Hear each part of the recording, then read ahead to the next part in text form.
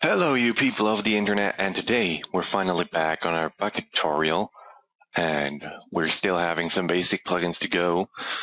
And as I said last episode, I'm going to try to get a rented server as soon as possible, and I might just get it this or next week, so stay tuned for that. And today it's going to be WorldEdit, and what that is, it is basically a tool that allows you to gives you tools to edit your world more easily, like big brushes and big replacement and cuboids, and it's all pretty hard to explain, but it's like a region or area or world changing tool, and it's very useful and definitely something you should have on your server.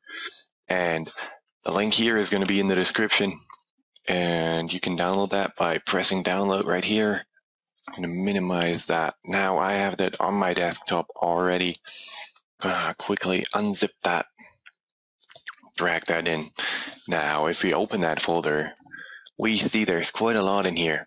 So I guess you read through at least README and license probably if you want to, share that. And the README, you can obviously go on that. I really don't need to, but I'm going to explain you what's in there too. So, first of all, how do you install a plugin? Well, that's pretty simple, isn't it?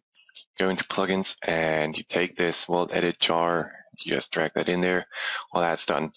Now, you see that craft scripts folder up there. You take that and drag that into your main directory, not into plugins, but here. Refresh that so it looks a bit more clean with that up there. But I'm not going to go into the craft script, so you don't really need to worry about that right now, and close that down. Now we have that in there, and as we used to, I'm going to start the server. Drag that in here, and I switch back to gray color. Looks somewhat more natural. Okay, we're done. And you see, we can now stop it again. And for this plugin, there's really not much configuration. And I also tend to not give anyone, and I mean no one, not even the owner group, any permissions on this plugin. I want this plugin to be only used by operators. That way it's secure, because this plugin is very powerful. You can obviously group manager, worlds, and world, the groups file here, and change any of the permissions here. But I don't really suggest it. You could, but I don't really see a need for that. So I'm going to close that back down. Now, within WorldEdit, that folder has been generated.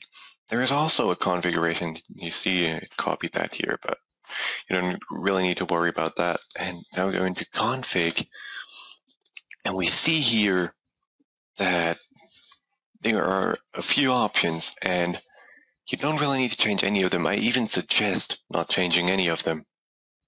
And yeah, that is the configuration part, and it was basically just the installation.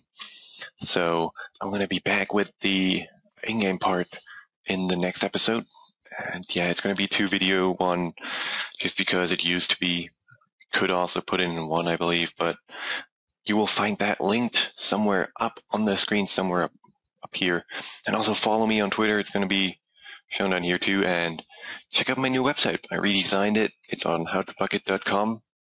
Might suggest it on the left side or somewhere. I don't know. Maybe I won't suggest it. I'll see. And yeah, subscribe. I'm going to suggest that on the right. I'm pretty sure. Yep, there's going to be a button. Just you will be able to click that over here. Yeah, click that. Now we'll be back with the in-game and explaining how it works.